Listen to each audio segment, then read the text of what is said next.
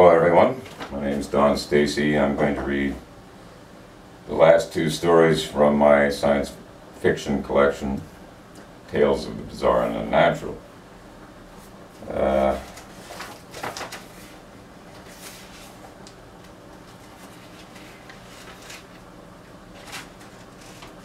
second to the last story is titled The Invention of Man. During the second decade of the 22nd century, a political faction known as the Luddites arose in esteem and recognition and gained power. When every reasonable effort to ban the burning of coal, oil, and gasoline failed in the parliaments and congresses across the world, the carbon dioxide from this burning continued to enclose the earth in a heat-emitting blanket as thick as the atmosphere, sending a good deal of infrared or heat energy back to the Earth's surface. This had been an intractable transgenerational problem since we, as a single people, the human inhabitants of Earth, first became aware that we were going about our merry way when, in actuality, endangering billions of people for generations to come.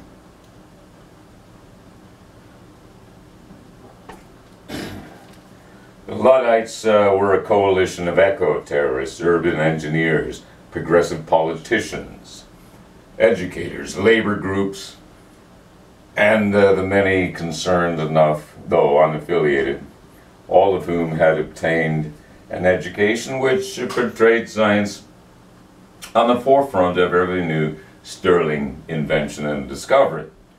Many of them were university trained and had an appreciation for subtlety in both art and politics. The education of young people was crucial to winning this war against some of capitalism's most powerful organizations. They had studied the perceived efficacy of two printings of a United States history textbook which occurred exactly 100 years ago. One for schools in California and the other for schools in Texas. In those days, historical events could never be seen in a single light. But this problem had to be understood in terms a 12-year-old child could appreciate. And the Luddites understood that precisely because of the transgenerational nature of the problem. The science textbooks in junior high school were crucial to a political solution. Dubious parents could learn from their children after seeing photographs from their child's general science text showing enormous slabs of ice shear off from a cliff face and drop into the ice-strewn waters of the Arctic and Antarctic oceans. Yet states make their own decisions about school books, and there are 50 superintendents of public instruction who make these choices regarding science textbooks. High school biology classes became arenas of public debate. There have been many court trials concerning these matters, the most well-known, the Scopes trial. A man named Scopes had lost a job for giving a few lessons on heredity and Darwin's theory of evolution through what the English gentleman scientist dubbed natural selection.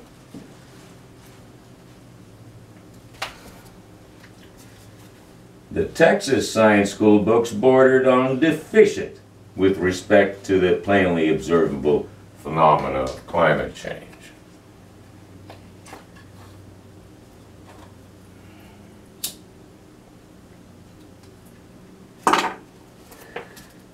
But the Luddites also saw a problem much deeper yet equally insidious: the lure of the smartphone. Hours of involvement each day with these phones, so direct face-to-face talk between people had diminished. But in the workaday world, this complex device has become inordinately vital, which poses as the deepest intrusion of technology into human life yet. These handheld computers allow a positional surveillance of billions of people and give easy access to their personal information, behavior, and their messages between one another. Technology had come to mold human conduct on a mass scale. Possibilities of interconnectedness were staggering.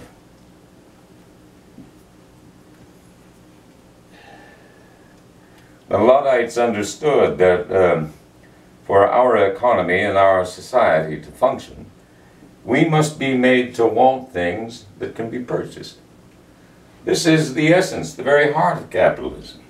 And because people frequently never fail to want more than what they have, companies large and small are pressed to grow, which means further extraction of finite resources. The people who composed this group came from all walks of life and from every religious persuasion. Their commonality lay in a respect for science and, most of all, a respect for reason. Groups from all the various towns and cities communicated only by handwritten letters, and they devised several techniques to signal that some inspection had taken place along the transit of a letter's delivery.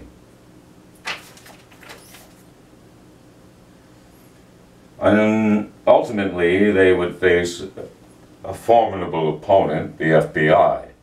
But initially, they merely talked about the various ways one could sabotage an oil refinery or a natural gas well. Methane almost 80 times more absorbent of infrared radiation than carbon dioxide. Every molecule of these gases vibrating faster than releasing their energies, warming the skies, warming the earth.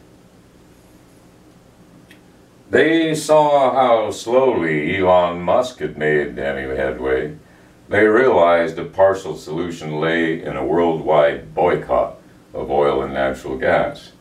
But only a sweeping movement with the trappings of a religion would be enough to induce people to commit such self-sacrifice as no longer driving a car or heating their house. Therefore, the only solution they saw was a two-pronged attack of a mass media campaign and sabotage, which would be designed to unleash a paralyzing worldwide economic cataclysm. Their theory was that short of this economic catastrophe, which would cause the starvation of billions of people, the concentrations of carbon dioxide and methane in the atmosphere would continue to increase unchecked. A man named David Rawlins belonged to this group during the early days of its formation. He was a recently retired high school mathematics teacher who had lost his wife to cancer. During their last few weeks together before she died at home in her own bed, they talked about the need for immediate and effective action. They discussed various approaches to the sabotage of oil refineries and land-based oil wells, how natural gas pipelines could be destroyed. They admitted to the problem of burning petroleum as a result of these bombings. This could not be shrugged off as a matter of little consequence, perhaps far wiser in the long run to bomb the automobile factories. This latter method would minimize the release of carbon dioxide.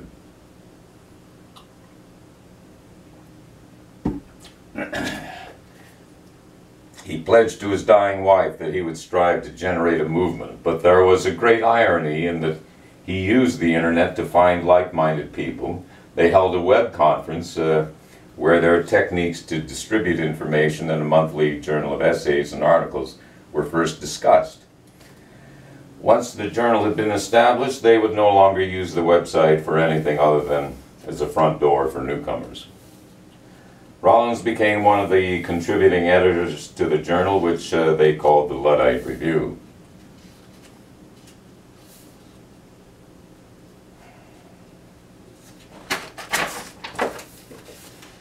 Another founding member was James Blackhawk, owner of a print shop in Pocatello, Idaho, where his birthright was as a member of the Shoshone-Bannock tribe. He had previously been deeply committed to the ecology movement. He believed, as did Rawlins, that human life had developed a global culture which has arisen from economic trade between countries. Millions of people traveled in jet aircraft every year between countries, for example. Energy consumption had reached staggering proportions. There was only one method apart from widespread use of nuclear energy to avert a climate holocaust within the next 2 centuries. That method used hydrogen obtained from seawater through electrolysis, powered by vast arrays of solar panels in California and Oregon desert. Black Hawk had talked with some engineers who taught at the town's university. He had an unwavering conviction that this scheme could buttress and underpin global society's transformation. This was, from the perspective of the moon, a matter of indifference. Black Hawk had a strong sense of his forebears, his people who were on this land tens of thousands of years before the English and Europeans set foot on the shores of the Western Hemisphere. Black Hawk and Rawlins began a correspondence whose collected letters later appeared in a book which became a national bestseller. Each man had his own writing style, their abiding interests and concerns diverged, but their dialogue became a unique contribution to American letters.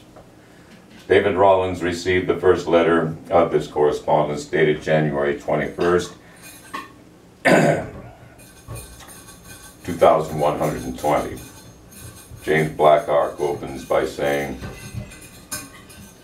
"Greetings from Southeast Idaho. Well, David, we have undertaken a aim which would be dangerous to pursue.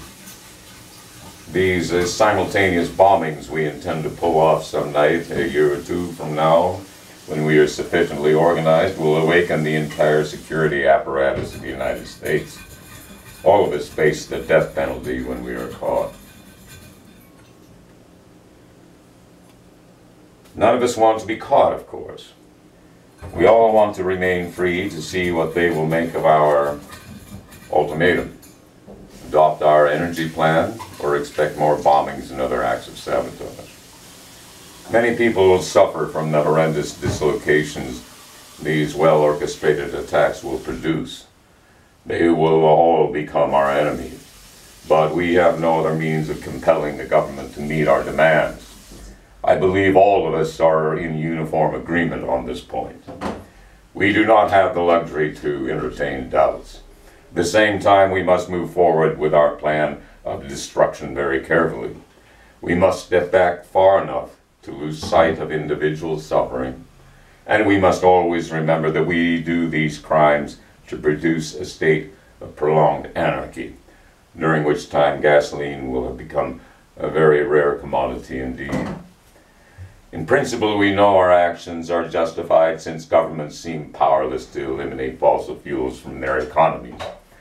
They leave us no choice. The extreme weather throughout the last century has only become more destructive and more terrifying with each passing year. Former coastal areas are now under the seas. Tornadoes scour the landscape like lasers run amok in an engraving factory. 1/5 of the country is underwater during flood season. The weather is going to lash down on us harder and harder from now on. Our cause is just. Yours, Jim." My respected compatriot, David Rawlins begins his letter to Black Hawk 1 week later. "You say we must step back and lose sight of individual suffering. Unlike those people exactly 100 years ago, who all understood what was happening, yet too many were tied to money, tied to their comfort and ceaseless consumption. Unlike them, we know precisely what weather they actually did produce because of their blind inaction. Agriculture grew increasingly difficult. Hailstorms battered down wheat and corn crops. Millions of pigs starved for lack of feed from corn. People went without meat except for the rich. Miami turned into another Venice. Hundreds of thousands of people in the United States died of starvation and pneumonia and the worldwide flu and coronavirus pandemics. Life had become increasingly treacherous and challenging. For many people, a single weather event such as heavy rains and subsequent flooding or a tornado which carves out a random path of destruction. A single event, heavy, continuous rain, and hundreds of thousands of people are dislocated. They become extreme weather refugees. We have persisted in living like this for a century, and there seems no end in sight even now. Earth is no longer the island paradise compared to its two nearest neighbors, Venus and Mars. And the forces of capitalism have continued to keep the oil industry and gas industries alive. When people began to see just how bought and paid for the Republican Party truly was, our movement set down its roots. Sadly, America has become a very wealthy, very powerful, very dysfunctional state. People had begun to see the Republican administrations were incompetent when it came to orchestrating disaster relief, and there's been a plain, quite visible pattern since the days of George W. Bush and Hurricane Katrina. Then there was Trump and Puerto Rico. Then there was an entire decade when we thought we were out of the woods, only to be chastened by the following decades, especially in the 2080s, when Sherman held the presidency, another scripture-spouting shill for capitalism. The entire Gulf Coast and all of Florida was submerged from a tsunami stirred from the monstrous hurricane which had been predicted, and the ensuing mass exodus has been our most thoroughgoing test yet of our highway systems to handle a massive surge of traffic, both north and inland from the East Coast. Those refugees eventually wound up in neighboring states with nowhere to go, with no friends or relatives to take them in. Now there is travel, but it is very restricted, as we all know. The roads could not be repaired fast enough.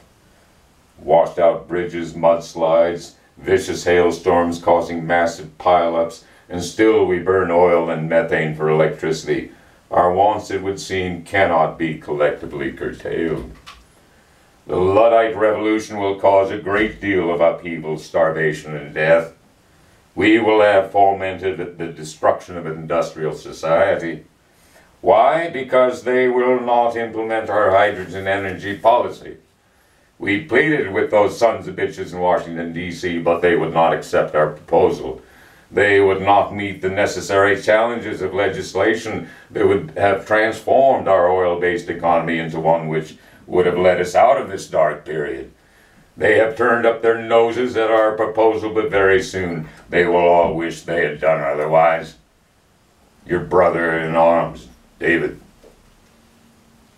After the Luddite rebellion in late 2121, a simultaneous attack in all countries which had not adopted the Japanese approach to a hydrogen-based energy system, every country in the world except Japan was thrown into chaos. The Luddites had no need to sabotage the energy infrastructure of Japan. Japanese society had foreseen this necessity, and they had worked in concert toward achieving their aim, and they had become a beacon for the rest of the industrialized world. But the fearful, unseen interplay between market forces and conservative political principles could hobble any attempt to transform society, which cannot come about without common agreement. And the diverse United States had not been politically nimble enough to adopt the Japanese model, which had been fully implemented by 2065. There is a good reason to understand the minds of these people who called themselves Luddites. They were guided by a terrifying vision of storms of massive destructive power before which we are helpless. That the only safe shelter is an underground bunker, very much because of the conservative American South and its people steeped in biblical myth. These frightful storms and floods grew in number and ferocity each year. The Luddite rebellion was the result of nearly 2 years of secret planning. During that fateful evening when they had their first and only webcam conference, David Rawlins, James Blackhawk, Marcia McBride, and Rachel Montgomery formed the initial cell out of which their organization grew. Blackhawk printed and mailed their material out to each member. Many more of them began to exchange letters. They knew they were conspiring to commit serious felonies, many have said treason, and they proceeded with great care and ingenuity. They anticipated their personal correspondence and the newsletter would eventually be brought to the FBI's attention. Vital or incriminating information had to be disguised, the rules of encryption buried deep within a seemingly ordinary letter. All of the Luddites adopted handwriting over the computer keyboard, which precluded any sort of electronic surveillance. Even the simple old-fashioned typewriter they disallowed themselves. The act of using a pen for communication had importance to them for several reasons. Their correspondence was often burned if vital information had been sent. Otherwise, their letters were saved. For this reason, we have an intimate history of their remarkable and grim story. Once they had gathered in number and fully coordinated their efforts, once they were fully prepared to strike, there are thousands of targets across the globe. They contacted Washington, D.C. Some of their members worked in the various agencies and departments in the federal government. They understood how an invitation to see the president might be obtained. Their plan, as we all know, was to blindside the president in public, for by then their numbers had grown to over 500,000 in the United States, with similar numbers in England and throughout Europe, Russia, China, and Australia. The two men and two women already mentioned met with him in the Rose Garden on a fine spring day. The press was there in a large contingent. The president introduced them and shook each of their hands. Then, speaking to the audience of cameramen and news reporters, he said, "I want you all to know that the Smithsonian Museum has a place for all of our Luddites' letters when they become famous. How does that sound, Mr. Rollins? Your group will be long remembered." "Mr. President," Rollins replied, "we're all honored by the Smithsonian's promise of future inclusion.